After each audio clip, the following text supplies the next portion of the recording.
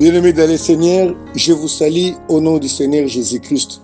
Que la paix, la grâce et la miséricorde du Seigneur soient avec vous, ainsi qu'à tous ceux qui attendent le retour du Seigneur Jésus-Christ. Que le Seigneur nous accorde encore la grâce de comprendre son message, cette interpellation que le Seigneur adresse à son Église. Ce que nous sommes en train d'enseigner depuis un temps ici, que nous avons intitulé « Jésus-Christ revient bientôt, mais son Église est infiltrée ». Il est très important, bien-aimé, que tout serviteur de Dieu, que tout enfant de Dieu comprenne ces choses. Parce que dans la plupart des cas, les églises, les enfants de Dieu, nous attendons le retour du Seigneur Jésus-Christ. Oui, c'est sérieux. Nous savons que Christ revient bientôt. Il revient très bientôt. Comme nous l'avons démontré tout à l'heure, Christ a dit, cette génération ne passera pas. Nous sommes convaincus, nous savons que nous sommes de la dernière génération dont Christ a parlé et que le Seigneur revient bientôt. Mais malheureusement, l'Église pour laquelle le Seigneur revient prendre sur la terre est infiltrée. Et l'Église est infiltrée, elle a été souillée. Alors que le Seigneur Jésus revient pour prendre une Église sainte, une Église sans tache, ni ride, irréprochable. L'Église a été souillée par l'infiltration du diable. Le diable s'est infiltré dans l'Église par plusieurs manières. C'est ce que nous avons démontré. Le diable a infiltré dans l'Église ou dans les églises du Seigneur Jésus-Christ ses agents. Les agents du diable sont là. Ils règnent, ils trônent, ils manipulent, ils dirigent les églises. Étant les agents du diable, l'église là ne représente plus Dieu. Et les peuples qui s'y trouvent ont été déjà livrés au diable. Nous avons montré également que le diable a pris possession, contrôle de l'église par les faux enseignements, par la fausse doctrine. Le diable s'est infiltré au travers de ses serviteurs, il a installé, il enseigne de fausses doctrines que nous avons essayé de démontrer quelques-unes. Bien-aimés, ce que nous sommes en train de vous enseigner est vraiment sérieux. Il faut que les hommes de Dieu essayent un peu de s'interpeller, de voir ce qu'ils font, qu'ils comprennent que l'Église que Christ reviendra prendre n'est pas parfois l'Église qu'ils sont en train de diriger. Il faut que nous nous mettions vraiment à considérer tout ce que nous faisons dans nos églises. Nous avons montré l'infiltration par les pratiques honteuses, douteuses, suspectes qui se font, qui se passent dans des églises. Il y en a plusieurs. Vous savez, Christ est saint. L'Église doit être sainte dans toute sa façon d'être, de vivre. Malheureusement, il y a beaucoup de pratiques qui sont entrées dans l'Église où nous ne connaissons même pas, nous ne savons même pas d'où viennent ces pratiques-là. C'est l'œuvre du diable, c'est l'infiltration de l'ennemi, comme nous sommes en train de le démontrer là. Malheureusement, même le pasteur du Seigneur Jésus-Christ, qui n'ont pas fait alliance explicite avec les diables, sont entrés dans une alliance implicite parce qu'ils ont adopté les enseignements, les pratiques du diable. Ainsi, l'Église a été souillée, le peuple de Dieu souillé, et qui attendent le retour de Jésus-Christ seront déçus.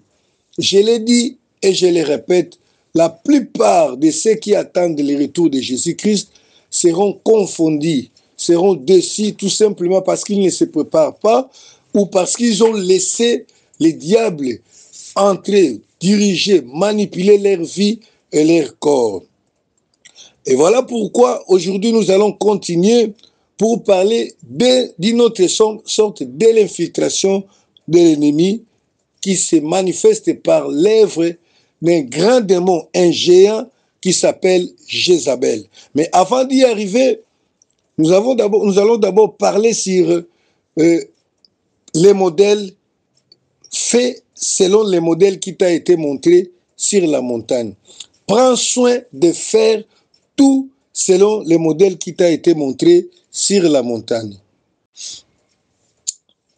Prends soin de faire tout selon le modèle qui t'a été montré sur la montagne.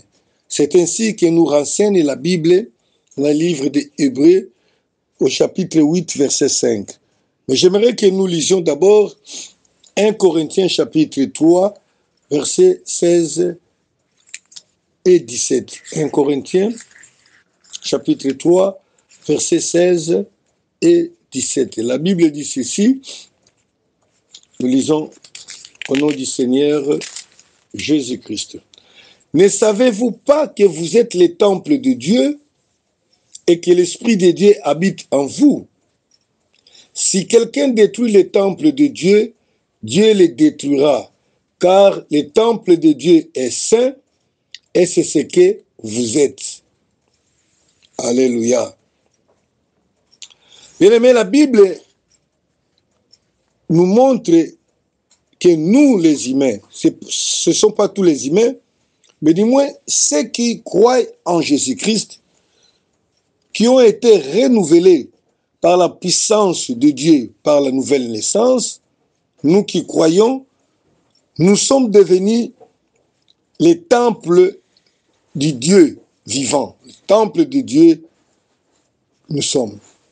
Et la Bible souligne bien qu'il n'est pas permis à l'homme de détruire les temples de Dieu sous peine d'être détruit lui-même. C'est ce qui dit le verset 17. Si quelqu'un détruit les temples de Dieu, Dieu les détruira, car le temple de Dieu est saint, c'est ce que vous êtes. Les temples là, l'homme, c'est les temples que Dieu viendra prendre en l'enlèvement. C'est un temple fait par Dieu lui-même. Alors si nous essayons de revoir un peu l'histoire du temple ou des temples, ceci va nous ramener à la fabrication du tabernacle. Ce n'était pas l'homme qui avait eu l'idée de fabriquer un tabernacle. Dieu a instruit à Moïse de pouvoir fabriquer quelque chose, un endroit qu'il a appelé tabernacle.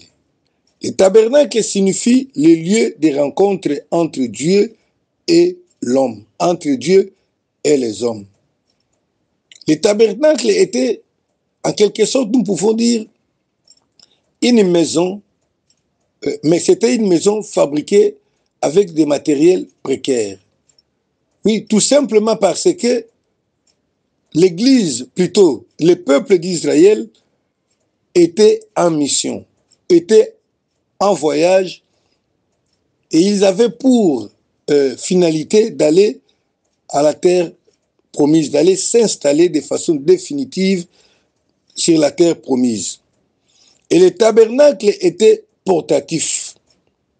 Il n'était pas immobile, il était mobile. Parce qu'il fallait se déplacer avec. C'est Dieu qui avait ordonné la construction du tabernacle. C'est Dieu qui avait conçu le tabernacle, tous les plans. Moïse fit dans l'exécution. Et Moïse avait reçu un ordre formel de Dieu qui dit, là je lis Hébreux 8, 5, lequel célèbre un culte et l'ombre des choses célestes, selon que, en lui, en fut divinement averti lorsqu'il allait construire le tabernacle. Je pense, selon que Moïse en fit divinement averti lorsqu'il allait construire le tabernacle, aie soin, lui fut-il dit, de faire tout d'après le modèle qui t'a été montré sur la montagne.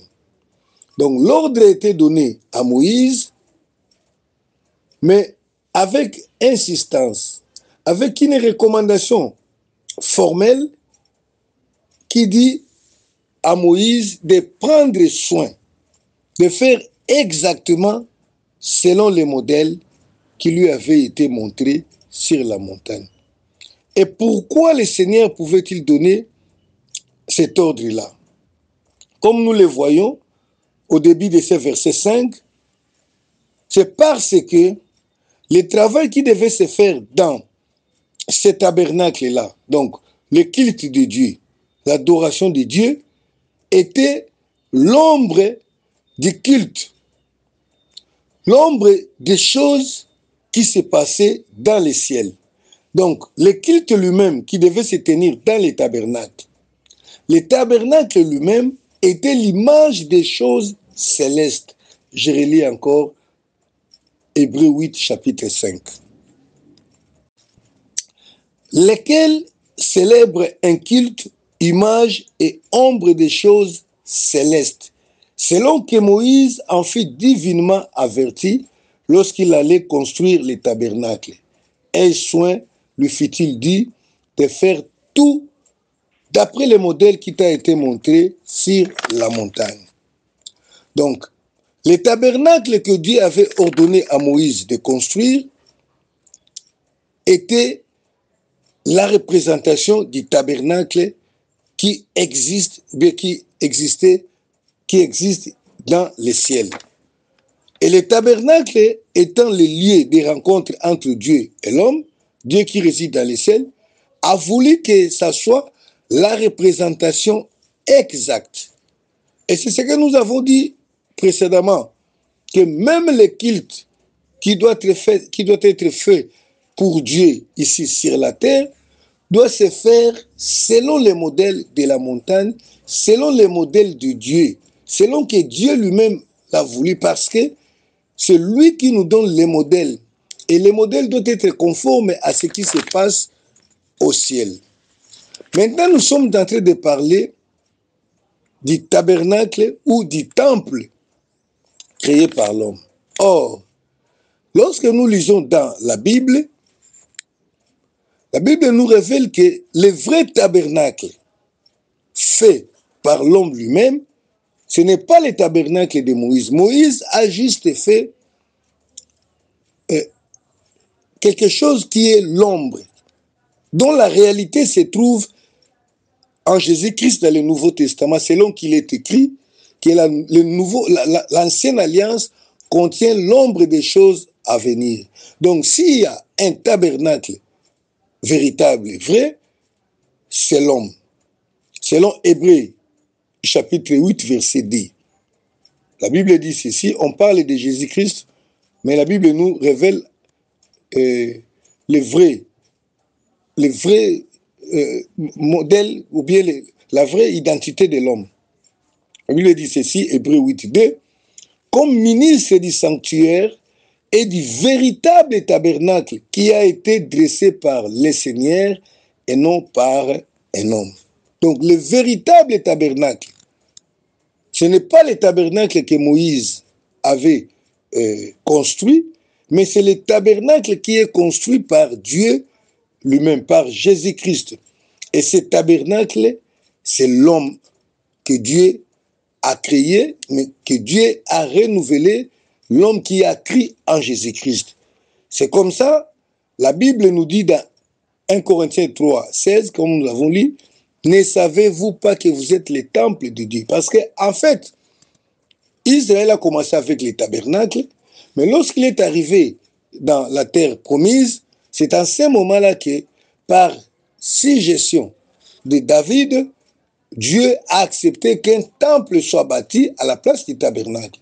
Mais nous, les humains, aujourd'hui étant sur la terre, nous représentons vraiment les tabernacles parce que le Seigneur a dit, l'heure vient où les vrais adorateurs adoreront le Père en vérité et en esprit. Ce n'est plus sur Jérusalem, sur la montagne de Jérusalem ou sur la montagne de la Samarie, mais le Seigneur sera adoré en esprit.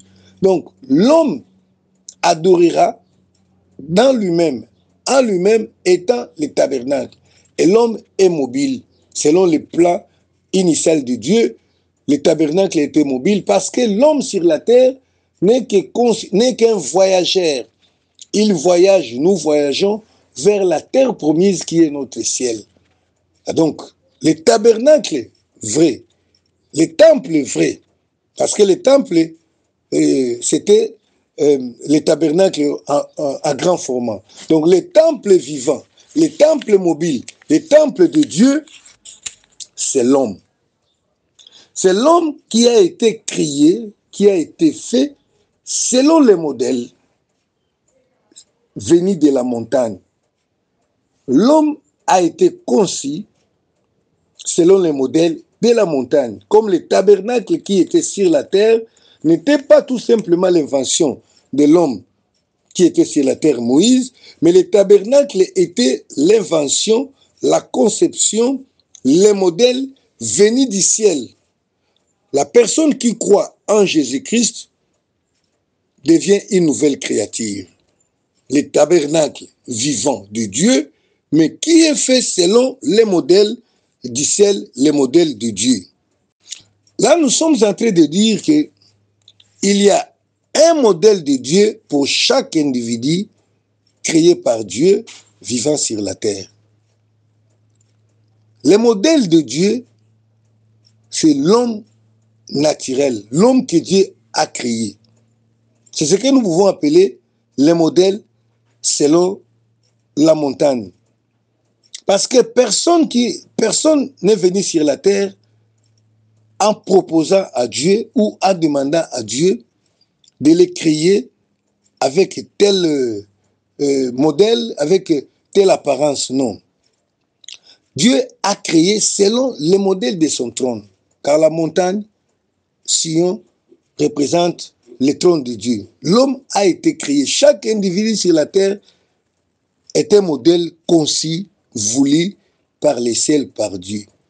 C'est ainsi qu'il a créé certaines personnes à la peau noire, aux cheveux crépus, d'autres sont géants, d'autres encore nés, de petites tailles, de grandes tailles.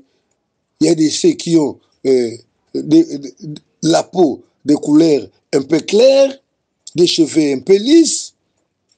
Donc Dieu a créé chaque individu selon son modèle. Il est très important que nous retenions ces choses, car l'homme est le tabernacle de Dieu. Mais aujourd'hui, l'homme n'est plus selon les modèles conçus par Dieu. L'homme est devenu le modèle transformé, changé. Et devant Dieu, c'est la destruction de son temple. Parce que ce n'est pas le modèle que Dieu a créé. Beaucoup de gens ont changé leur nature qui se trouve être le modèle selon la montagne. Le modèle qui vit ou créé par Dieu le seul. 1 Corinthiens 3 dit, celui qui détruit les temples de Dieu sera détruit lui-même. Et les hommes ont détruit les temples de Dieu de la façon inimaginable. Il y a certaines personnes qui se sont dit, moi, qui ai été créé homme, je ne me sens pas homme. C'est ce que nous appelons aujourd'hui des transgenres. C'est-à-dire quoi? L'homme a transformé son genre. Il était du genre masculin, il s'est transformé en femme. Il devient genre féminin. Nous vivons aujourd'hui avec des transgenres, avec des transcheveux, des gens qui ont transformé leurs cheveux, les transfigures, les gens qui sont allés faire la chirurgie pour transformer leurs figures, leurs lèvres, leurs joues, leurs nez. Nous avons les transfesses, des gens qui sont allés remodeler leurs fesses. Il y a les transmamelles, les translèvres, des transongles, des transpeaux, des gens qui ont trafiqué de leur corps, qui ont transformé les temples de Dieu. En réalité, ce que nous pouvons dire, c'est que ce sont des gens qui ont détruit les temples de Dieu. Et l'homme d'aujourd'hui n'est plus le modèle de la montagne, n'est plus le modèle de Dieu. Les hommes se sont transformés, chacun a transformé son corps selon qu'il le veut. Alors que Dieu, le Créateur, avait insisté. Parce que Moïse, avec tout ce qu'il a fait, était l'ombre des choses à venir. Des choses qui sont en Christ aujourd'hui, comme nous le dit la Bible. Et aujourd'hui, nous qui sommes en Christ, nous vivons non pas selon que Dieu nous a créés, l'homme a transformé son corps. Et tout cela, c'est quoi? Est dit à la convoitise. Chacun a fait de son corps selon que son cœur désire, selon la convoitise de son cœur. Non, moi je ne suis pas beau, je trouve que pour être beau, il faut que je sois comme ça ou cela. Et il se fabrique des produits, il fait quelque chose pour devenir ce qu'il veut, l'objet de sa convoitise. Ainsi, l'homme n'est plus à l'image de Dieu, à l'image créée par Dieu. Et ceci entraîne automatiquement le rejet de l'homme par Dieu. Celui qui a créé le corps n'agrée plus le corps transformé. Dieu n'accepte pas l'homme qui a changé son image, l'homme qui a changé sa nature. Donc, la personne qui change sa nature a détruit le temple de Dieu. Or, Moïse avait reçu l'ordre de construire le temple selon le modèle qui lui avait été montré sur la montagne. Christ est venu, nous a révélé, Dieu nous a acceptés, mais toute personne qui change son corps, moi je les appelle comme ça. Aujourd'hui, nous vivons dans des églises avec des transcheveux, des gens qui ont transformé leurs cheveux qui étaient crépus en lisse, qui ont transformé leurs cheveux, qui portent aujourd'hui des faux cheveux, qui ont transformé leur figure, qui ont transféré leur corps, beaucoup d'histoires, qui ont changé, qui ont transformé, qui ne sont plus l'image de Dieu. Cependant, ils continuent à prier, à adorer dans un corps souillé, et ils attendent le retour du Seigneur Jésus-Christ. Voilà pourquoi nous sommes en train d'enseigner ces choses, parce que beaucoup de gens, aujourd'hui les églises sont remplies de gens qui sont de cette façon-là. Et ils attendent le retour du Seigneur Jésus-Christ. Ils ne seront pas reçus, ils seront tout simplement rejetés. D'ailleurs, je dirais qu'ils sont déjà rejetés parce que le Seigneur n'accepte pas ces choses-là. Le Seigneur n'agrée pas. Tu t'es détruit, tu as détruit le temple et tu es appelé à être détruit selon la parole de Dieu. Et tout ce que nous voyons là, ces transformations sont l'œuvre d'un esprit qui s'est infiltré dans l'église et qui s'appelle Jézabel. Voilà pourquoi nous sommes en train de parler de l'infiltration de Jézabel. C'est une infiltration grave, dangereuse, que l'église, que les responsables des églises ne comprennent pas. Mais à toi, le Seigneur t'accorde quand même la grâce de comprendre. Nous pouvons lire l'histoire de Jézabel dans Apocalypse chapitre 2, verset 20. Apocalypse chapitre 2, verset 20. Je lis au nom du Seigneur Jésus-Christ. Mais ce que j'ai contre toi, c'est que tu laisses la femme Jézabel, qui se dit prophétesse, enseigner et séduire mes serviteurs, pour qu'ils se livrent à la débauche et qu'ils mangent des viandes sacrifiées aux idoles. Ça, c'est ce que nous renseigne la Bible. Qu'il existe, ce que j'ai contre toi, c'est que tu laisses la femme Jézabel qui se dit prophétesse enseigner et séduire les serviteurs. Donc, il y a un esprit qui est entré dans l'église qui se dit être l'esprit de Dieu, l'inspiration de Dieu. Là, maintenant, je vais parler d'une façon ou d'une autre, du temple homme et du temple communauté. Mais d'abord, nous sommes du temple homme. Donc, la personne vivante, personne humaine. Dieu dit qu'il a contre nous parce que nous avons laissé. Donc, c'est la responsabilité de l'homme. L'homme a laissé un esprit. Et cet esprit est entré dans l'homme à cause de la convoitise de l'homme. Jézabel est entrée. Et quelle est son œuvre? c'est pour enseigner et aussi séduire. Donc, il y a au moins deux aspects importants que la Bible nous montre ici sur l'infiltration de Jézabel. Il est entré, comme on le disait, que l'infiltration, c'est une œuvre qui se passe en secret. Le diable pénètre, l'infiltration se passe en secret à l'insu du corps. C'est comme ça que l'homme est infiltré, l'Église est infiltrée, mais les responsables, les hommes eux-mêmes ne les comprennent pas. Mais l'Esprit du Seigneur nous a ouvert les yeux et nous avons vu toutes ces choses. À propos de Jézabel, certains prédicateurs parlent de Jézabel comme étant juste une femme qui enseigne et qui prend l'autorité sur les hommes.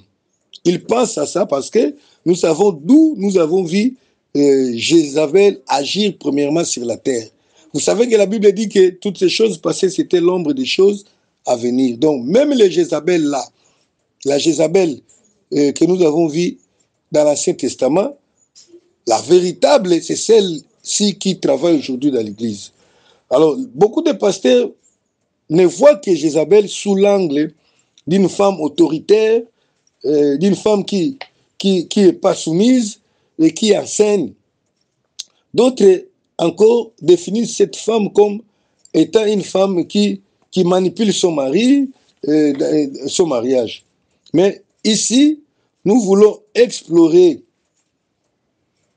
ce Jézabel sous une autre facette qui est centrée sur la séduction. Parce qu'on dit que il est là pour enseigner la séduction, pour séduire les serviteurs de Dieu, les enfants de Dieu. Donc nous allons voir cette femme sous l'angle de la séduction. La séduction qui est vraiment son grand travail qu'il fait avec fierté et qu'il a réussi avec distinction aujourd'hui en ces temps-ci, la séduction. Donc, c'est-à-dire les impuretés, toutes ces choses qui vont détruire l'image de l'homme que Dieu a créé. Donc, les paris, c'est-à-dire les paris extérieurs. C'est que nous allons voir les maquillages, les faux cheveux, beaucoup de choses-là ont été instituées par cet esprit que nous appelons Jézabel, qui s'est infiltré dans l'Église. Et bien aimé, là, je vais vous recommander un livre. Je vais recommander un autre livre dans lequel nous tirons ces enseignements. Le premier livre que nous vous avons recommandé, c'est Les jugements de la maison de Dieu, écrit par Ange Manguanda, édité par Christ sans frontières, qui est trouvable sur Internet. Il suffit tout simplement de taper sur Google. Le second livre où on a parlé en profondeur de Jézabel se trouve être L'esprit de Jézabel, la sirène, et qui a comme pour sous-titre Les alliances sataniques méconnues par les églises chrétiennes. Ce livre est écrit par bien-aimé Bienvenue Massia. Alors, ce livre aussi est gratuit. Si vous voulez ce livre, vous pouvez nous contacter. Nous vous l'enverrons sous format électronique. Hein, si vous n'avez pas les moyens de les recevoir directement par vous-même en tapant ces noms sur Google. Voilà. Jézabel n'entre pas de façon visible, connue par tous dans les églises ou bien dans nos vies, dans les temples de Dieu ou dans les vies, mais il vient par l'infiltration. Et lorsqu'il vient, il conclut l'alliance avec la personne qui lui donne l'accès dans son corps. De la même façon, il conclut l'alliance aussi avec les communautés, les églises qui lui donnent accès. Et cela se passe de la manière dont l'ombre de Jézabel a agi. Comme nous l'avons dit que l'ombre de Jézabel sur la terre s'est manifestée dans l'ancienne alliance au temps du roi Akab. Là, nous lisons 1 Roi chapitre 16, verset 29 jusqu'à 33. Je lis au nom du Seigneur Jésus-Christ. Akab, fils d'Omri, régna sur Israël, la 38e année d'Asa, roi de Juda. Akab régna 22 ans sur Israël à Samarie. Akab, fils d'Omri, fit ce qui est mal aux yeux de l'Éternel, puisque tout ce qui avait été avant lui. Et comme si ce était pour lui peu de choses de se livrer au péché de Jéroboam, fils de Nabat, il prit pour femme Jézabel. Et il alla servir Baal et se prosterner devant lui. Il éleva un autel à Baal dans la maison de Baal, qu'il bâtit à Samarie. Et il fit une idole d'Astarté. Akab fit plus encore que tous les rois d'Israël qui avaient été avant lui pour irriter plutôt l'Éternel, le Dieu d'Israël. Vous savez, Akab était un serviteur de Dieu, élevé par Dieu, béni par Dieu et établi sur le trône d'Israël comme roi. Il s'est levé lui-même un bon matin pour faire alliance avec Jézabel, la sirène. Cette alliance a été contractée par les mariages, Akab et Jézabel. Cette alliance, curieusement, Akab n'a pu servir l'Éternel jusqu'à la fin de sa vie sur la terre des hommes, après avoir conclu ce mariage-là. Plutôt, Akab a servi Baal et Astarté. Malheureusement, avec toutes les provisions reçues de Dieu, le pouvoir, l'autorité, la richesse, la royauté, il a ouvert la porte pour que le culte des démons soit installé sur Israël, la terre sainte. Mais écoutez ce que l'Esprit de Dieu dit aux églises chrétiennes. Ne savez-vous pas que lorsque vous achetez les accessoires de Jézabel et que vous les appliquez et les portez sur vous, cela vous met du coup en alliance avec la sirène? En conséquence, vous n'aimez plus correctement le Seigneur Jésus-Christ et vous ne le servirez plus. Exactement ce que fit Akab en servant Baal et Astarté jusqu'à la fin de ses jours sur la terre. Et c'est ce que nous faisons dans nos églises pour notre propre perte. À moins que nous puissions nous repentir sincèrement, profondément et totalement pour que la miséricorde de Dieu vienne sur nous. Mais il y a un problème de l'ignorance chez les uns qui tirent des vies précieuses et bénies, mais aussi celui de l'orgueil chez les autres qui ont connu la vérité de l'Évangile et qui refusent de s'humilier devant la parole de Dieu en se trompant par des faux raisonnements. Bien aimé, la Bible nous dit clairement que nous ne pouvons servir deux maîtres à la fois. On ne peut servir deux maîtres, car on aimera l'un et on haïra l'autre. Matthieu 6, verset 24. La Bible nous recommande de ne point aimer le monde, ni les choses qui sont dans le monde. Si donc quelqu'un aime le monde, donc l'amour de Dieu n'est point à lui. Ça, c'est une recommandation de la Bible de façon claire et nette. Donc, on ne peut jamais aimer le monde et en même temps aimer Dieu selon les Écritures. Cela est pratiquement impossible. Cela est pratiquement impossible.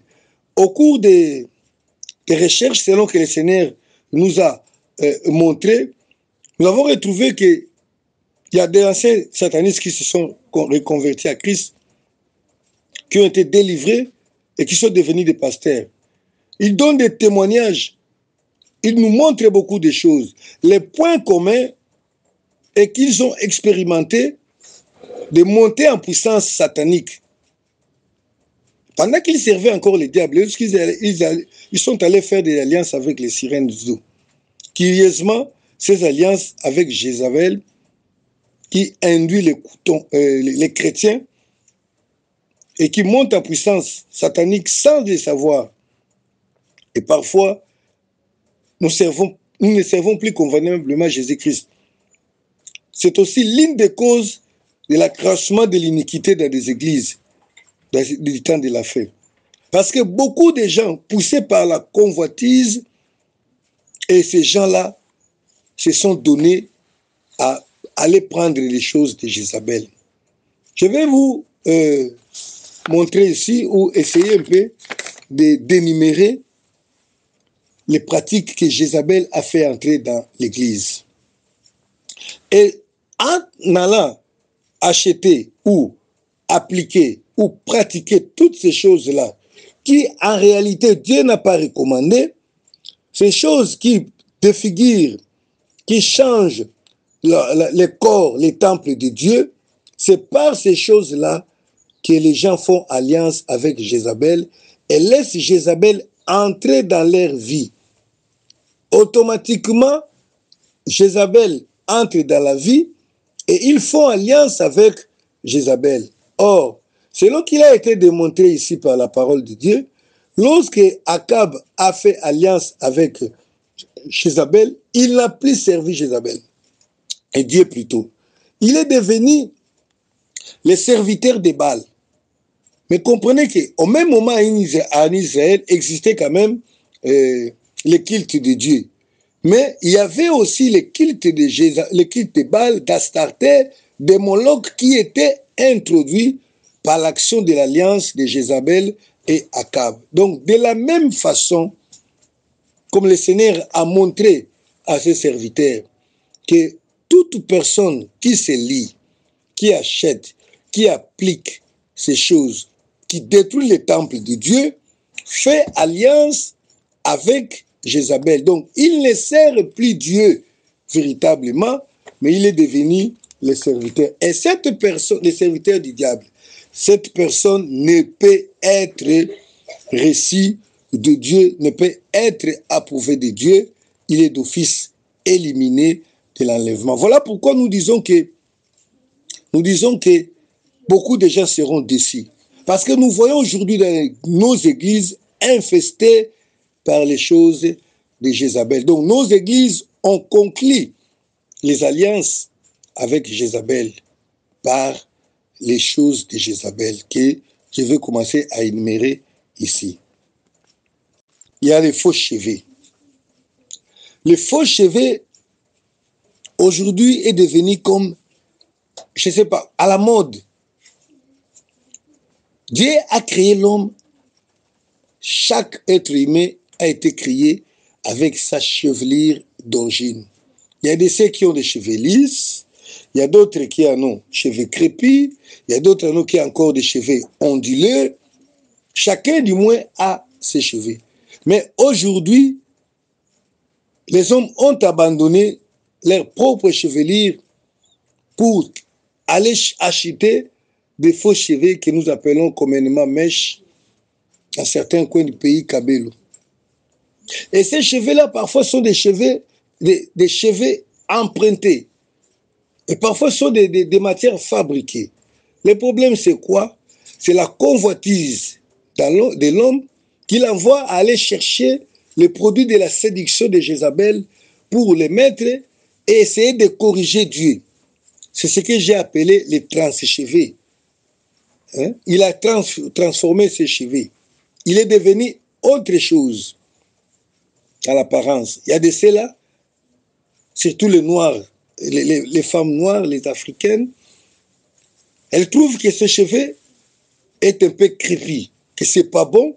Il fallait que Dieu lui donne un cheveu qui soit lisse. Et il faut aller les défriser par des produits, des histoires comme ça.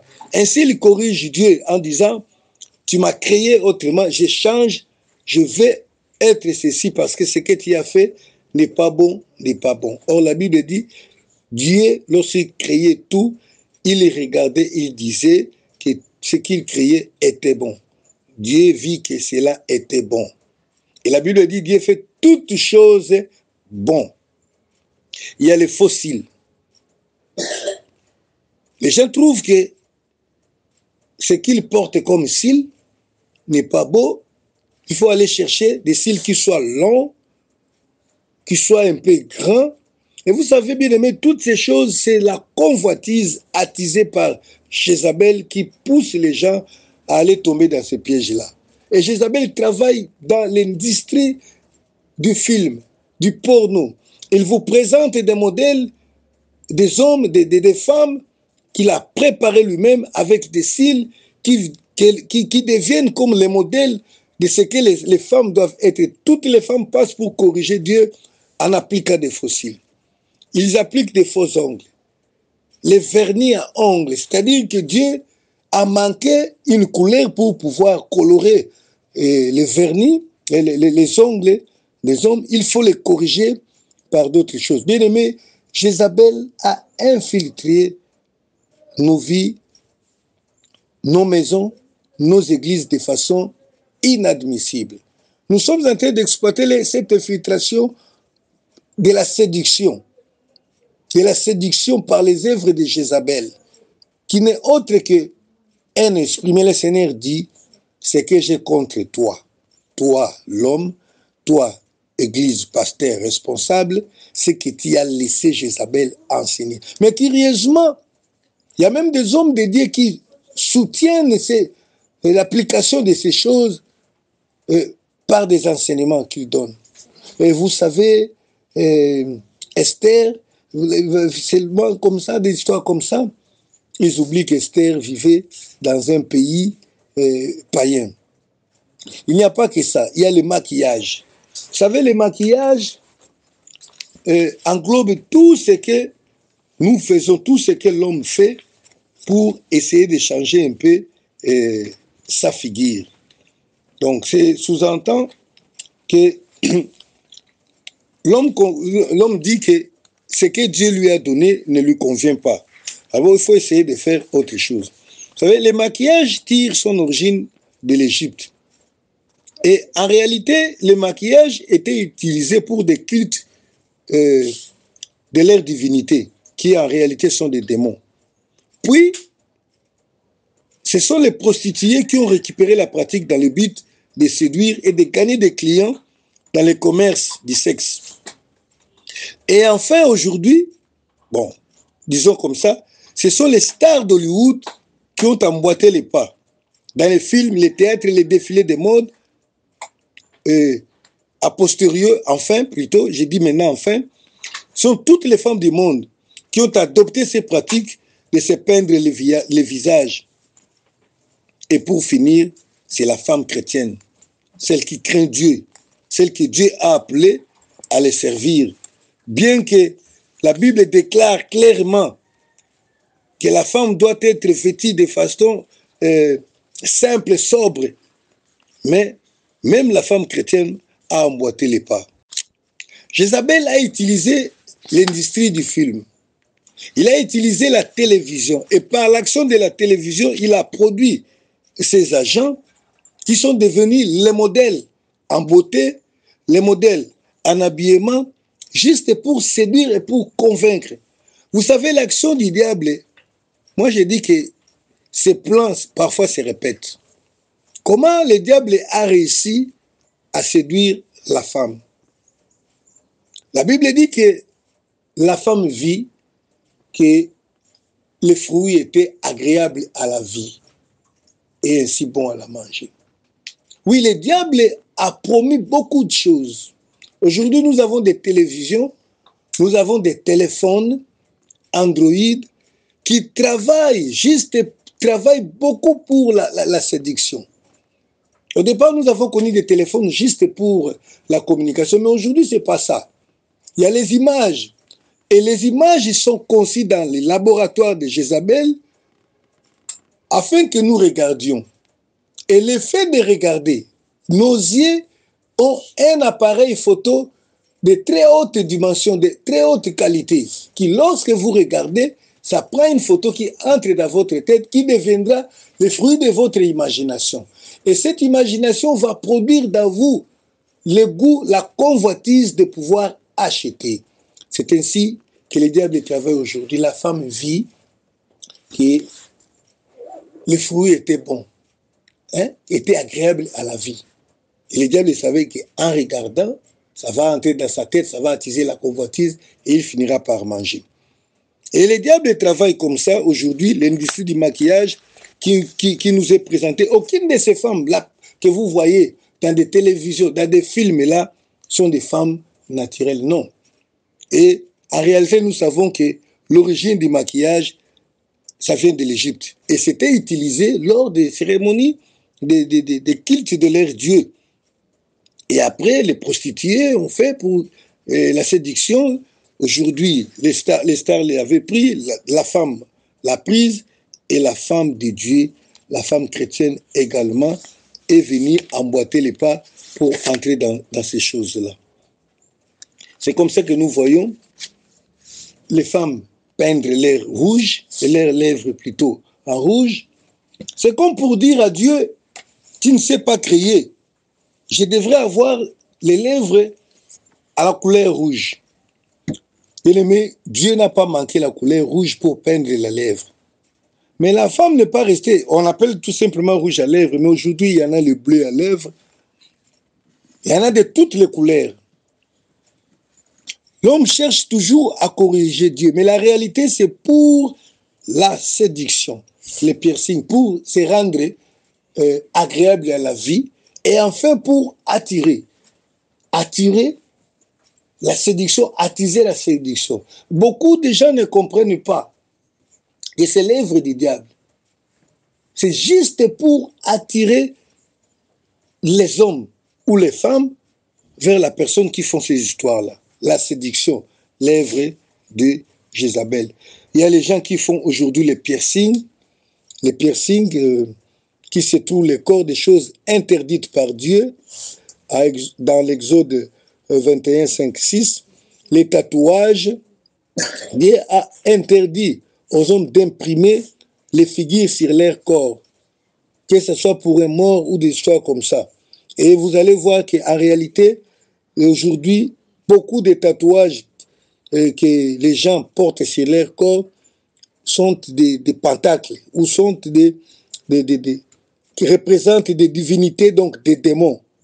Les ports des bijoux, toutes ces choses-là que Dieu a interdit à la femme. Là, je vais lire 1 Pierre chapitre 3, verset 1er jusqu'à 3.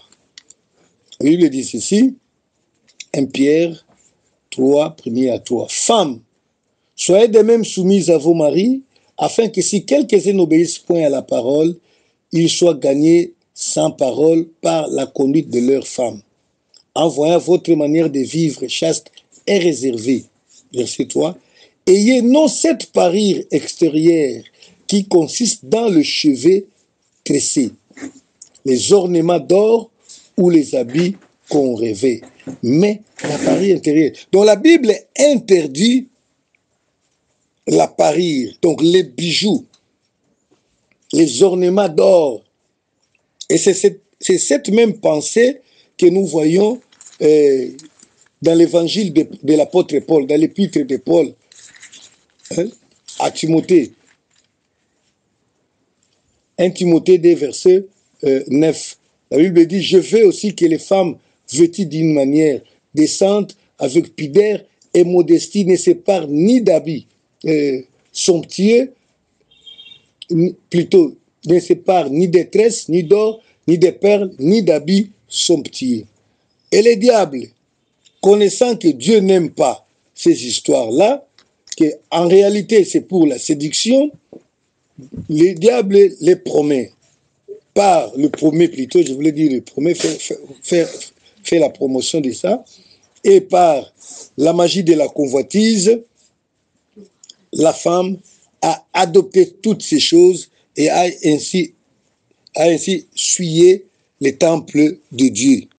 La Bible nous renseigne ici, ainsi plutôt, Exode 33, versets 5 et 6. Et l'Éternel dit à Moïse, dit aux enfants d'Israël, vous êtes un peuple au cou roide. Si j'ai monté un seul instant au milieu de toi, je te consumerai.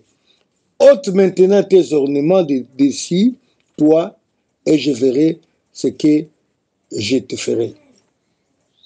Cet ordre de se dépouiller des ornements avait été donné aux enfants d'Israël et qui avaient obéi. Après que Israël ait adoré les veaux d'or. Et l'objet principal d'adoration du veau d'or étaient les bijoux, de l'or qu'ils portaient.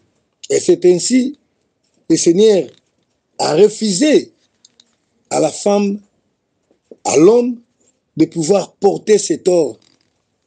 Depuis ces jours-là, depuis Horeb, verset 6 dit, les enfants d'Israël se dépouillèrent de leurs ornements en s'éloignant des monts Horeb, là où le Seigneur les a interdits, les ornements.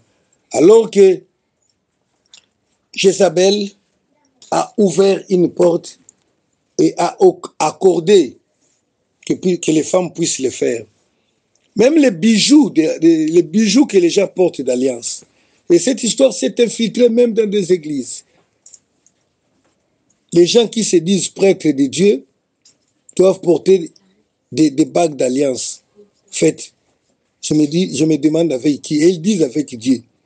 Les évêques se pensent censés de porter des alliances. Non, ça c'est l'œuvre du diable. D'ailleurs, ça n'existe pas. Parce que lorsque Dieu appela Moïse, il n'a pas fait alliance avec Moïse par des bagues. Par une quelconque bague. L'alliance faite avec Dieu était faite par le sang. Moïse a fait par le sang des animaux et nous l'avons fait par le sang de Jésus. Une quelconque bague qui symbolise l'alliance avec un Dieu, c'est avec Jézabel, les démons, c'est avec les diables que cette alliance est faite. Peu importe les genres d'alliance, que ce soit l'alliance du mariage. Et le diable prend possession, contrôle, s'infiltre dans les vies, dans les mariages des hommes comme ça. Il y a aussi le décapage de la peau. Donc, les transpos, c'est ce que j'appelle là. Quelqu'un qui dit, ma peau est sombre, il faut essayer de les brunir, de les rendre un peu bruns, un peu rouges. C'est l'œuvre de Jézabel. Il y a l'habillement, les habillements sexy. L'habillement sexy. Comme je le disais tout à l'heure là, Dieu recommande à la femme de porter des habits décents. Malheureusement, le diable a instruit par ses agents, par ses services, le monde est convaincu de porter les habits sexy. Qui dit sexy, c'est-à-dire l'habit pour la séduction, pour amener à la consommation du sexe. Mais vous voyez aujourd'hui les femmes chrétiennes dans l'église qui portent des habits qui montrent leur corps, alors que le corps est censé être couvert. Vous savez, Dieu n'a plus accordé à l'homme de montrer sa nudité. Je me dis toujours, si Abraham, et plutôt Adam et Ève qui n'étaient que deux, Dieu ne leur a pas permis de rester ni pour se regarder. À combien plus forte raison, nous qui vivons aujourd'hui dans la société. Mais il y a des gens qui vivent nus. Donc je parle pas des nudistes, mais des enfants de Dieu qui portent des habits serrés, qui montrent les parties du corps. Et tout ça, c'est l'œuvre du diable. Les femmes qui portent des pantalons. Aujourd'hui, ça devient un peu difficile pour convaincre les hommes au cou raide, au cou roide, de comprendre, d'obéir à la parole de Dieu, ou des gens au cœur dur de comprendre que les pantalons est un habillement d'homme que Dieu a interdit. Même si nous lisons Deutéronome 22 où Dieu dit que l'homme ne puisse pas apporter l'habillement de la femme, mais il y a toujours des gens qui essaient un peu d'expliquer que la femme, que les pantalons n'est pas un habillement d'homme. Il y a un pantalon femme, excusez, il y a aussi un pantalon d'homme. Et mais laisse-moi vous dire une chose. Le pantalon au départ a été créé pour l'homme. Le pantalon n'a jamais été l'habillement des femmes au départ. La preuve en est que dans des pays comme la France, il n'y a pas longtemps, en 2012, que la loi qui interdisait aux femmes de se travestir en homme apportant les pantalons venait d'être abolie. Et cette loi était en vigueur depuis 1800, à l'époque où les hommes ont créé des pantalons. Donc nous ne faisons pas de discussion là-dessus parce que nous savons qu'à l'origine, même le monde séculier, le pouvoir séculier avait interdit à la femme de porter les pantalons. Mais à cause du mouvement de l'émancipation de la femme, et la femme a été accordée de porter l'habillement d'homme. Mais je vous dis sincèrement, ils étaient tombés dans l'oubli jusqu'à 2012, alors que la femme européenne portait déjà le pantalon. C'est en 2012 que la loi a été abolie de façon officielle. J'ai des documents et nous avons regardé ça à la télévision sur Antenne 3, France 3, donc ce sont des histoires vraies que je ne suis pas en train de maintenir. L'habillement sexy, ce n'est pas seulement les pantalons, les mini-jupes que les gens portent aujourd'hui, même dans des églises. Les pasteurs laissent les femmes porter des pantalons. Mais ce ne sont pas les pantalons de l'époque là où on interdisait aux femmes des pantalons qui laissent tout voir. Vous allez voir un pasteur à côté même d'une sœur de l'église qui porte un tel habillement et il n'est même pas gêné. Et lorsque dans l'église, toutes les personnes vivent avec ces histoires de Jézabel, sachez que l'église est infectée par Jézabel. Parce que nous avons vu l'expérience faite avec ce que nous sommes en train de dire là. Toutes les personnes qui portent ces histoires font alliance avec Jézabel et sont dirigées, sont possédées par l'esprit de Jézabel. N'oubliez pas que Jézabel se dit prophète. Vous voyez les femmes qui portent des histoires là, ils prophétisent, qui ont des mèches, des faux cheveux, des maquillages, ils prophétisent quand même. N'oubliez pas que Jézabel était prophétesse, se disait prophétesse selon la révélation de Dieu dans Apocalypse 2:20. Elle se dit prophétesse, elle enseigne, elle prophétise, elle dit des choses, parfois des choses qui s'accomplissent, qui s'avèrent vraies, mais ce n'est pas l'esprit du diable. Et nous avons vu beaucoup de femmes être délivrées des esprits impurs, de l'esprit de Jézabel, et par la prière. Et cet esprit est entré, cet esprit déclare entrer dans ces hommes-là en portant des histoires que nous sommes en train de dénoncer, de montrer ici. En pratiquant ce que nous sommes en train de dire ici. Jézabel a pris contrôle par les pornos. Vous savez, l'impudicité, ce n'est pas seulement pour ceux qui les pratiquent, mais il y a ceux qui regardent aussi. Même celui qui regarde une femme juste avec envie est en train déjà de pratiquer l'impudicité. Mais c'est le Jézabel qui est l'initiatrice de l'industrie pornographique. Mais il y a les enfants de Dieu qui les regardent dans des téléphones et qui sont possédés par Jézabel et ils attendent Jésus-Christ qu'ils ne verront certainement pas au jour de son avènement.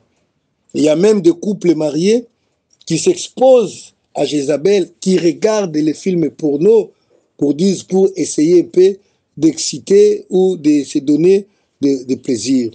Et par là, ils sont possédés.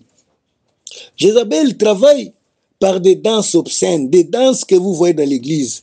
Les gens dansent de la manière où parfois qui font bouger tous les corps et de manière la plus impudique dans des églises comme si c'était dans des boîtes de nuit, en chantant, en criant au nom de Jésus. Des gens, exactement comme les gens dansaient. Vous savez, adorer Dieu, bien que la Bible nous recommande quelque part de danser, mais les danses de Dieu ne peuvent pas être obscènes. Mais nous avons vu dans la Bible la façon spéciale d'adorer les veaux d'or. C'était par les danses. La Bible dit, il dansait, il se réjouissait. Et le diable s'est infiltré dans des églises par des choses pareilles. Les églises se rivalisent aujourd'hui des danses, de la musique. Le diable fait l'alliance avec des hommes, détruit les hommes par les chansons mondaines. Vous savez que la musique mondaine, en réalité, c'est un culte rendu au diable. Et il y a beaucoup de documentaires sur la télé qui expliquent ces choses-là. Il y a des chansons qui sont dédiées au diable, où l'on passe des messages subliminaux que l'oreille ne peut pas écouter, mais les esprits comprennent que toute personne qui chante cette chanson, c'est lié à Jézabel. C'est Jézabel qui est aussi la maîtresse de l'industrie de la musique mondaine. Et généralement, dans des concerts, les concerts sont des cultes du diable. Et parfois, des musiciens se retrouvent être des prêtres du diable eux-mêmes. Et les concerts, ce sont des cultes du diable. Jézabel a travaillé à infiltrer les hommes de la manière dont vous n'avez pas l'idée. Il y a beaucoup de choses. Il y a aussi la contraception. Dieu a dit dans l'Exode 23 que vous ne tirerez point. Mais aujourd'hui, il y a la promotion même de la limitation des naissances. Oui. Si quelqu'un veut limiter la naissance, cela est possible par la voie naturelle. Je vais l'expliquer. C'est-à-dire en s'abstenant des rapports avec son épouse. Mais c'est un piège, car Dieu n'a pas ordonné à l'homme de pouvoir arrêter les naissances. Parce que la recommandation de l'homme, de Dieu, pour l'homme, c'est que remplissez la terre. Et Dieu ne nous a pas dit que la terre est remplie. Mais du moins, les hommes s'inquiètent. Et ce ne sont pas des hommes que Dieu a mandatés comme porte-parole. Les hommes s'inquiètent. L'ONU s'inquiète. L'Organisation mondiale du commerce, de tout. Ils s'inquiètent. Et d'ailleurs, ils sont soupçonnés d'être à la base de la pandémie, des morts que les gens arrivent maintenant, de la maladie qui arrive maintenant au monde. Pourquoi? Parce qu'ils se sont prononcés ouvertement sur la surpopulation et ils ont pensé à diminuer le nombre de la population du monde pour, soi-disant, avoir l'équilibre alimentaire, l'équilibre de vie. Et tout ça, c'est par le diable, parce que Dieu a ordonné que nous puissions remplir la terre, et s'il trouve que la terre est remplie, il viendra pour faire ce qu'il pouvait faire. Mais les hommes en ont pensé autrement. Et Jézabel travaille dans cette option-là. Ils ont inventé la contraception. Les stérilés, les implants, les pilules, les condoms, la castration, le renversement de l'utérus, afin que la femme ou l'homme ne puisse pas se reproduire. Aujourd'hui, ils sont en train de promouvoir la procréation médicalement assistée. Donc, que les hommes puissent faire les enfants, pas de la façon naturelle, autrement, pour essayer tout simplement de limiter. Et vous allez voir, ils vont créer des banques de ovules et des banques de sperme pour que, à un certain moment, avec l'idée qu'ils ont de stériliser, d'arrêter la reproduction humaine pour soi-disant équilibrer la population de la Terre, il faut commencer à vendre maintenant les embryons, les histoires-là, plutôt les ovules et les spermatozoïdes pour pouvoir que les gens la naissance puisse se faire de façon mécanique. Et le diable y est derrière tout ça. Les chrétiens qui adoptent toutes ces choses-là se trouvent être possédés par l'esprit de Jézabel. Et vous voyez aujourd'hui comment l'église a été infiltrée. Les pasteurs qui viennent dans des églises pour enseigner aux enfants de Dieu comment faire des enfants selon les plans de ce qu'ils appellent la naissance désirable. Ils se font payer par le gouvernement et ils laissent les diables prendre possession de leurs églises, des chrétiens comme ça. Ce n'est pas seulement ça. Pour ceux qui travaillent, qui arrêtent les naissances par les moyens de Jézabel, ils sont aussi en train d'offrir un culte au dieu Moloch. Moloch était un dieu qui recevait le culte des sacrifices des enfants. Et toute personne qui avorte, qui met les stérilés, les implants, les pilules, les condoms ou autre chose, ou même qui pratique les coïts interrompus, comme le faisait le fils de Judas, tous ces hommes-là sont en train d'offrir leurs enfants au dieu Moloch. Ainsi, ils deviennent des idolâtres dans l'église même du Seigneur. L'église est infiltrée, bien-aimée. L'église est infiltrée. Jézabel travaille dans beaucoup de choses juste pour la séduction. les plages ont été créées. Et vous voyez les églises organiser des journées d'excursion dans des plages où les femmes, les frères seront à moitié vêtus. Ils vont présenter leur nudité pour aller regarder aussi la nudité des autres pour tomber dans les péchés d'adultère. Il y a beaucoup de choses. J'ai parlé de l'industrie du film qui est soutenue par Jézabel, qui travaille ardemment pour séduire, pour détruire les enfants de Dieu par des séries télévisées, par les dessins animés sataniques. Vous savez, il n'y a rien qui se passe à la télévision qui n'a pas un objectif. Et l'objectif principal, c'est la séduction.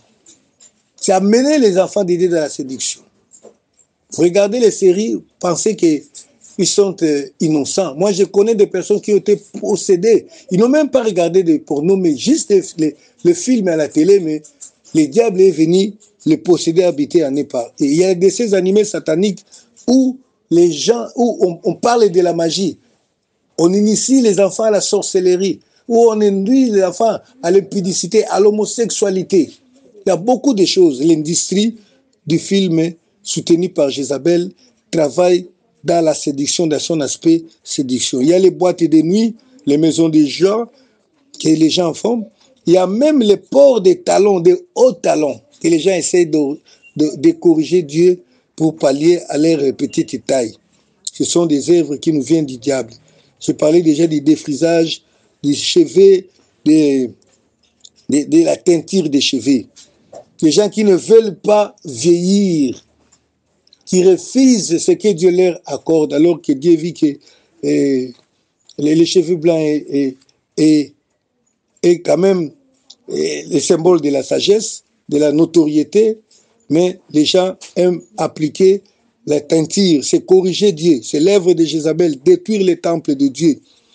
Il y a aussi des coiffures païennes. Le diable s'est installé de la façon dont nous ne pouvons pas comprendre.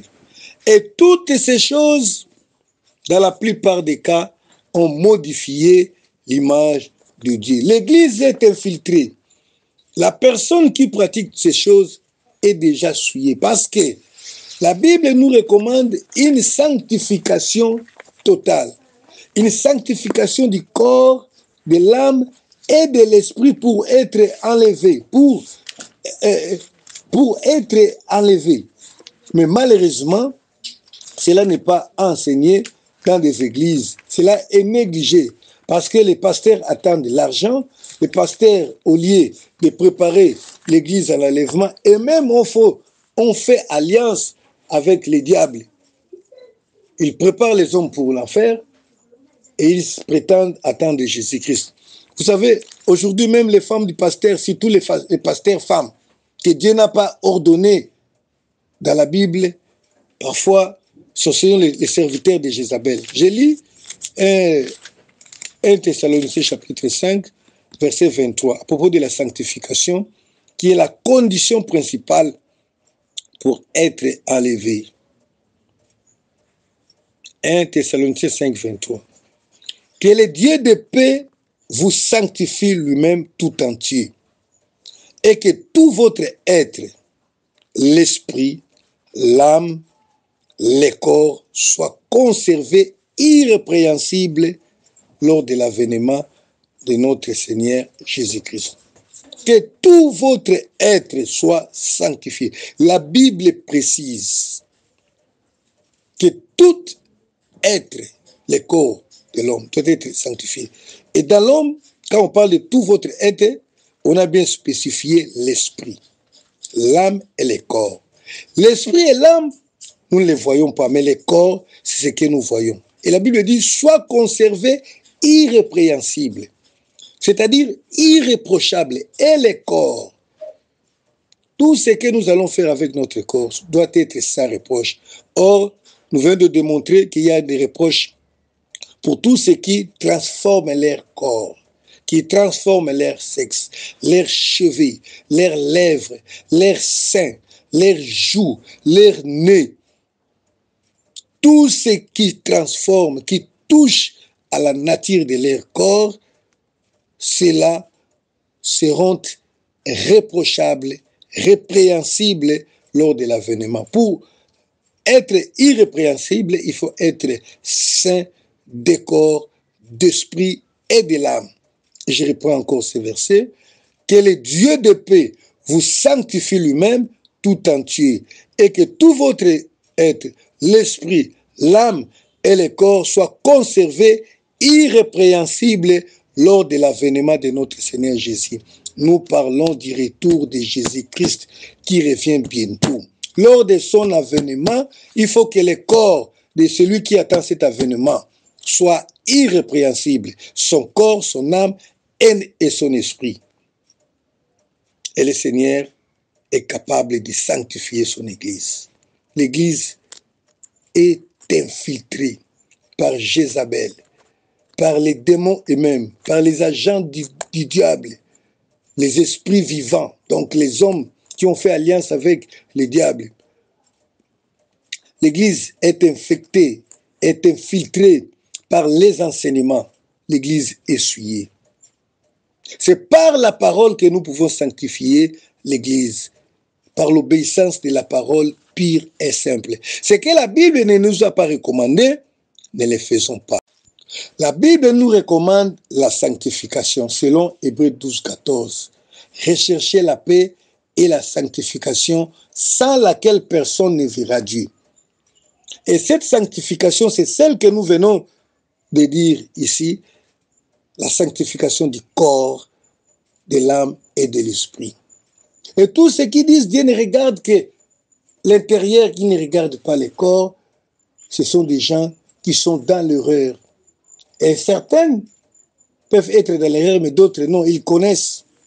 Ils utilisent souvent le verset là où le prophète avait dit, Samuel avait dit, Dieu ne regarde pas l'extérieur. C'est un verset utilisé hors contexte. Il s'agissait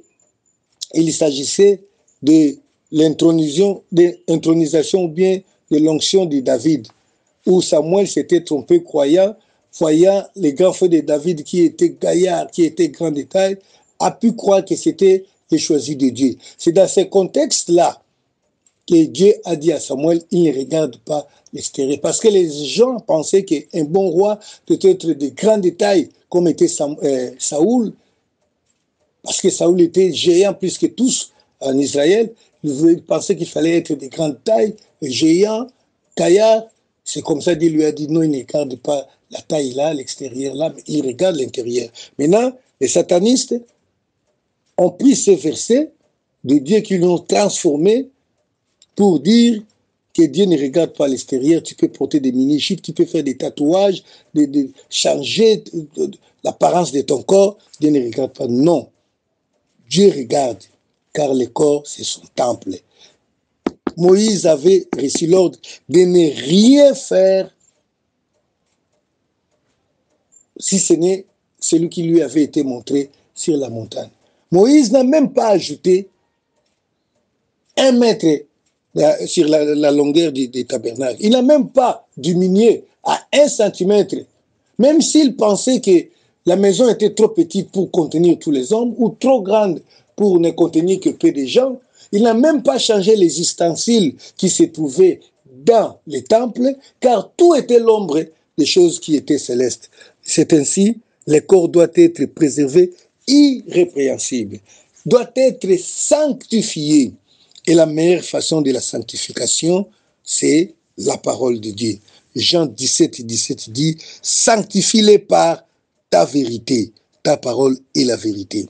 Tout ce que la Bible, Dieu n'a pas recommandé. Les traditions que nous voyons dans les églises aujourd'hui, c'est l'impureté, sans les suivre.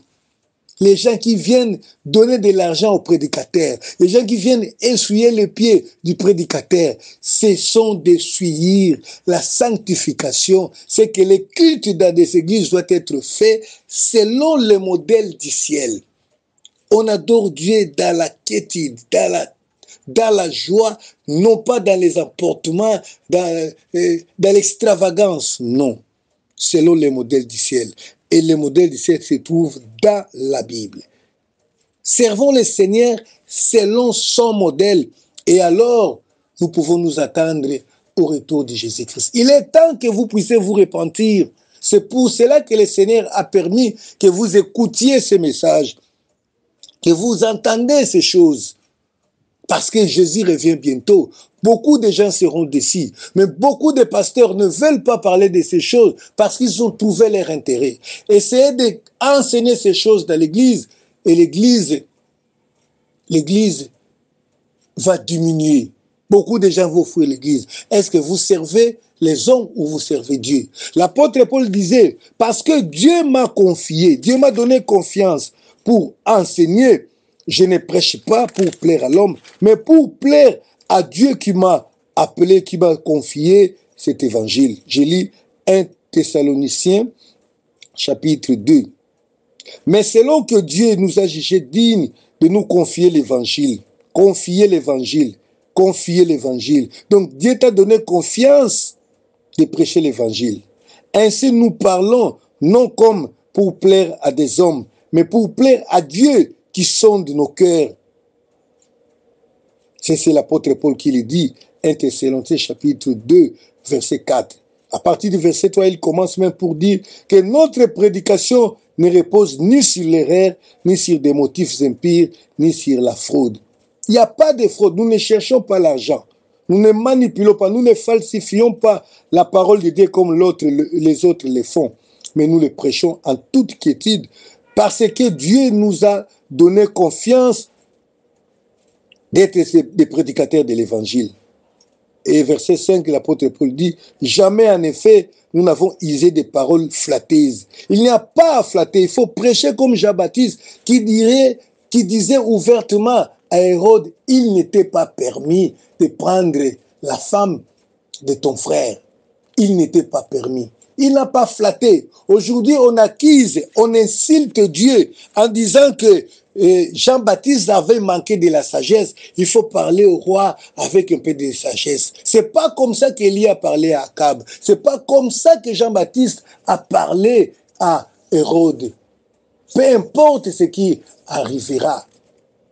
Nous sommes prêts à mourir pour le Seigneur. Il faut être prêt à mourir pour le Seigneur. Nous ne parlons pas pour flatter les gens, comme le dit l'apôtre Pierre et Paul plutôt. Il dit, jamais en effet nous n'avons usé des paroles flatteuses, comme vous le savez, mais nous n'avons pas eu la cupidité pour mobile.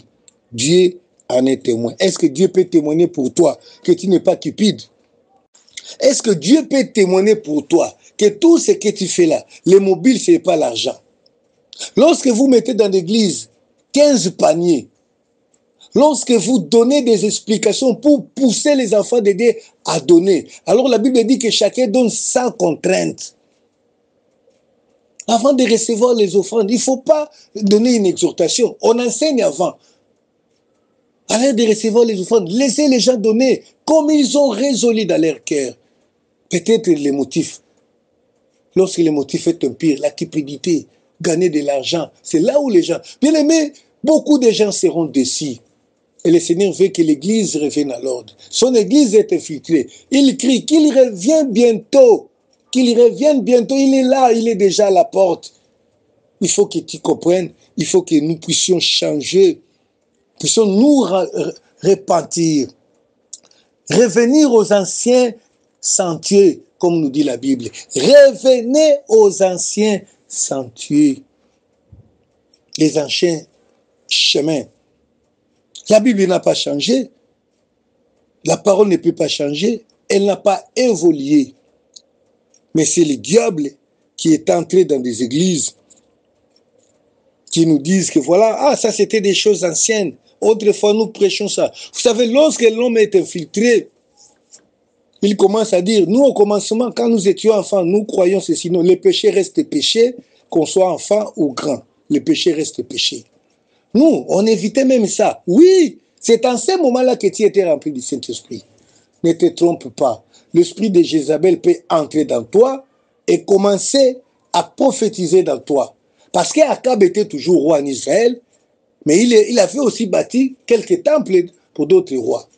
Il était le protecteur même de ces rois-là. Les prophètes que Élie avait fait tuer, vous ne savez pas qu'ils étaient entretenus par Jézabel et par Akab? Vous pouvez être là en train d'entretenir le prophète de Baal. Vous êtes en train d'entretenir le culte du diable dans vos églises et vous attendez le retour de Jésus-Christ. Non, bien-aimés, ne vous y trompez pas, on ne s'abuse pas, on ne se moque pas de Dieu. Vous vous abusez en disant, nous sommes les serviteurs de Dieu, nous sommes besoin de Dieu.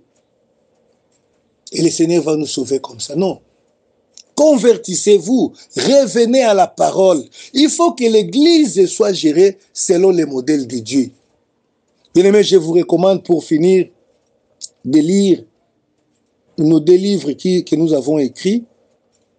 Le jugement de la maison de Dieu, l'esprit de Jézabel, qui sont gratuits, et nous pouvons vous les renvoyer. Que le Seigneur bénisse son peuple qui l'attende. Que l'épouse et l'esprit disent, viens. Ça, c'est la Bible qui nous le dit. Et nous allons finir par là. Apocalypse 22, verset 17. L'esprit et l'épouse disent, viens. Es-tu prêt à dire, Seigneur, viens? Bien-aimé, quand t'entends-tu par ces paroles? Qu'est-ce qui t'inspire cette parole?